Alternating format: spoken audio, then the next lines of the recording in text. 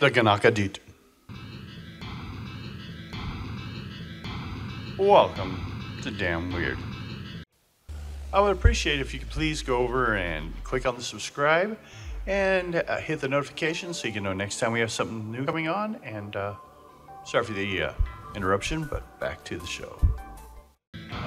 Today we're going to discuss the Gonokadeit, giant sturgeon, as science calls it. Also, it has a few other terms, but I'll go with what the Alaskan natives call it. Sturgeon have been referred to as both leviathans and the Methuselahs of freshwater fish. They're among the largest fish. Some beluga sturgeon in the Caspian Sea reportedly attain over 18 feet and 4,400 pounds, while the Kaluga in the Amur River, similar length and over 2,200 pounds weight, have been reported. They've also amongst the longest living fishes, some living well over 100 years and attaining sexual maturity at 20 years or more. The combination of slow growth and reproductive rates and the extremely high value placed on mature egg-bearing females makes sturgeon particularly vulnerable to overfishing. It's not a good evolutionary step to have tasty eggs. That's the chicken. Sturgeon appeared in the fossil record some 245 to 208 million years ago, presumably near the end of the Triassic, making them among the most ancient of fishes. True sturgeon appeared in the fossil record during the Upper Cretaceous. In that time, sturgeons have undergone remarkably little morphological change, indicating their evolution has been exceptionally slow and earning them informal status as living fossils. I also find if you find a species that doesn't evolve anymore, that's because they've reached the peak. The crocodile and the alligator and the sturgeon, jellyfish. These are all things that haven't changed for millions and millions of years. Their status as living fossils is explained in part by the long generation interval tolerance for a wide range of temperature and salinity, lack of predators due to size and bony plated armor or scutes, and the abundance of prey items in their benthic environment. Although their evolution has been remarkably slow, they are a highly evolved living fossil and do not closely resemble their ancestors. They do, however, still share several primitive characteristics. The earliest reports of this monster living in an Alaskan lake came from the native Tlingit people, who tell stories of the creature referred to as Gonokadeit. It was described as a large, water-dwelling animal with a head and tail similar to that of a wolf and a body like an orca. The Gonokadeit was depicted as a fish god and was recorded in the pictographs along the Alaskan and British Columbian coast.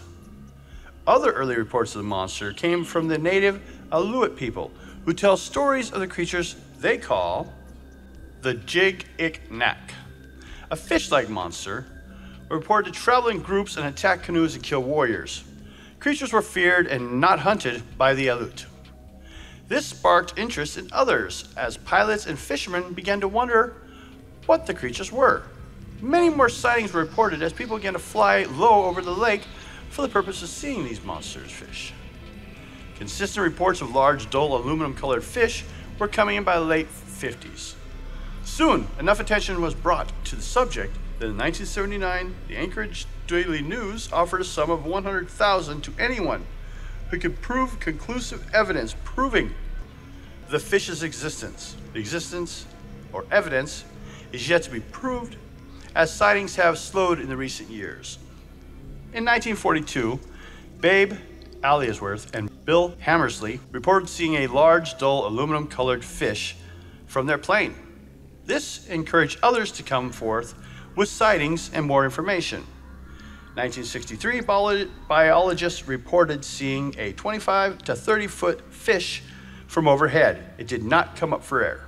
Now, what's important about that means it wasn't a whale. 1967, Alaska missionary Chuck Karpatchets has seen the monster twice. Once he was flying over a float plane and he saw a large animal in the water. He got on the radio and tried to call some other people around to try to see and verify it, but no one got there in time.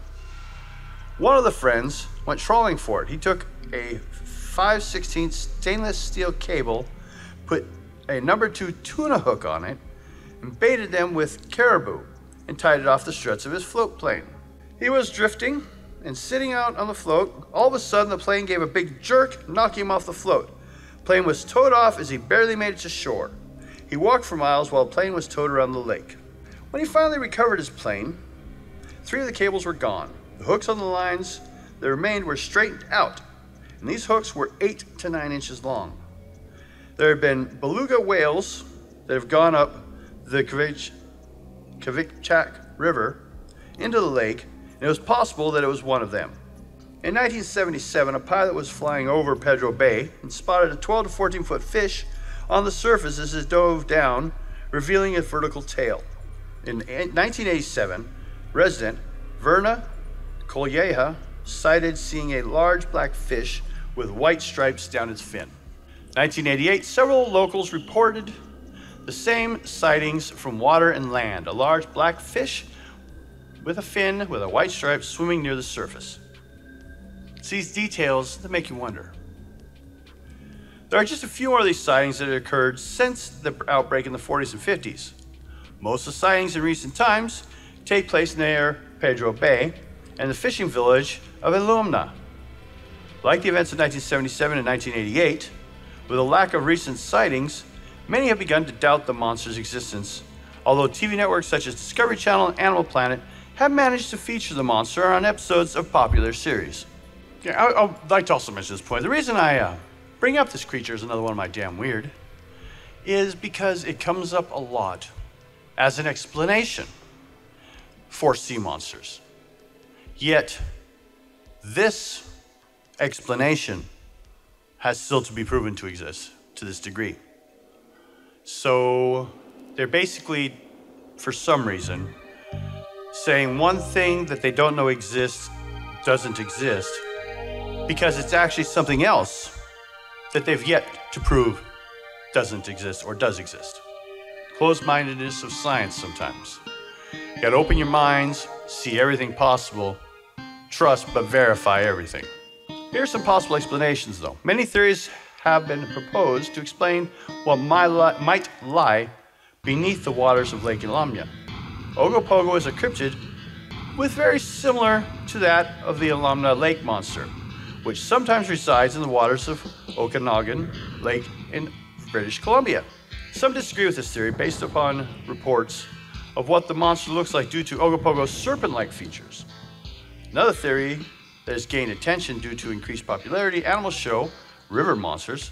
Biologist Jeremy Wade determined that the monsters may be no monster at all, but just simply a white sturgeon, which is indigenous to the areas of Alaska.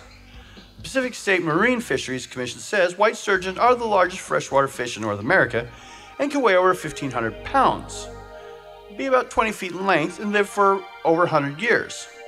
But they still haven't proven that that's there either. The sturgeon, being a bottom-dwelling fish, would explain why sightings are so rare.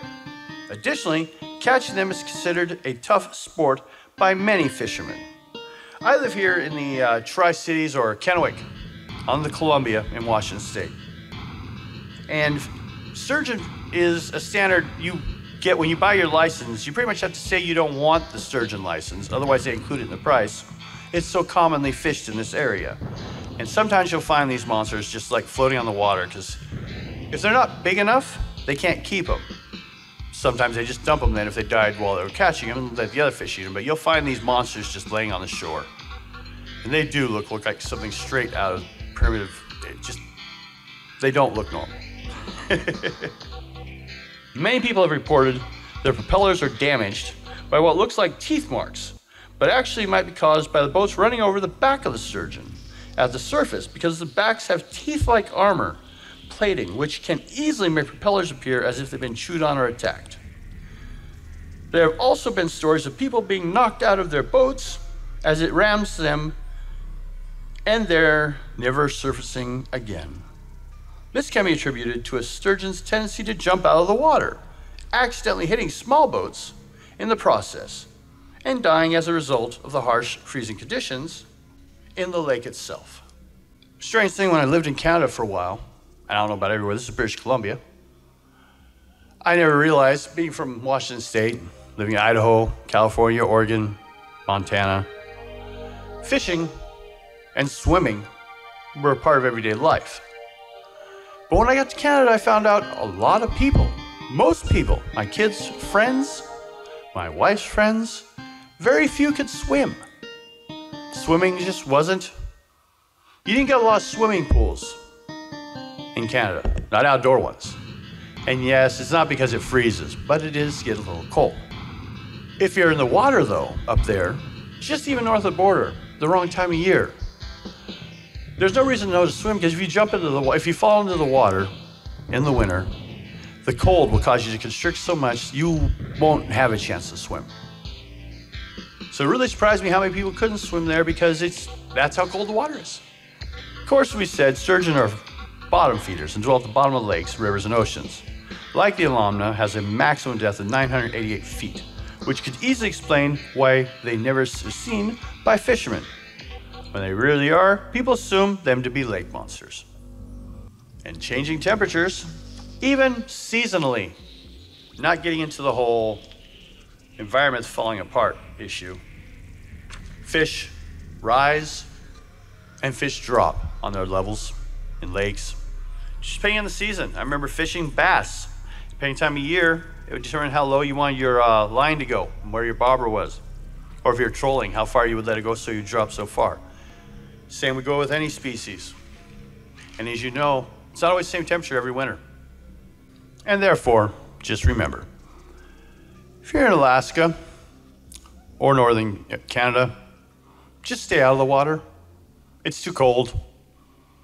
If you don't end up dying in the freezing or drowning, something big may eat you. Who knows? Bye-bye for now.